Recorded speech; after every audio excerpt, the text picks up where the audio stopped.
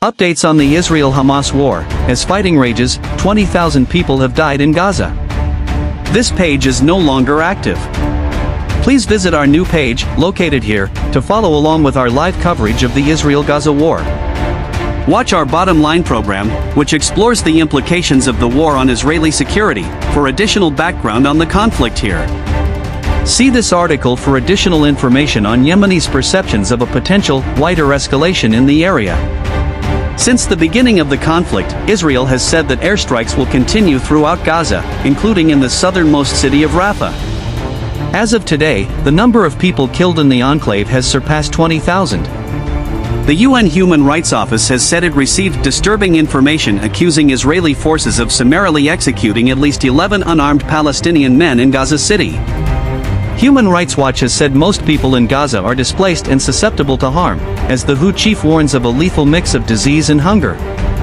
A vote on a UNSC draft resolution that seeks to up aid deliveries to Gaza has again been delayed as parties seek U.S. support to avoid a veto.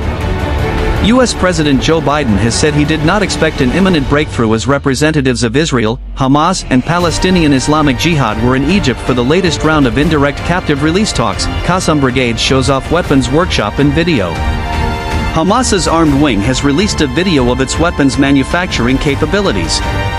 It shows the Qassam fighters operating machinery to make rifles, assembling ammunition, and testing the weapons. A message to Israel released with the video says, "We will continue killing your soldiers by our locally manufactured snipers." Israel says it struck more positions in southern Lebanon, Syria.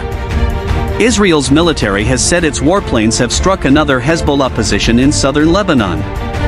That came after Hezbollah today said it had targeted Israeli positions near Beit Hillel and Shtula.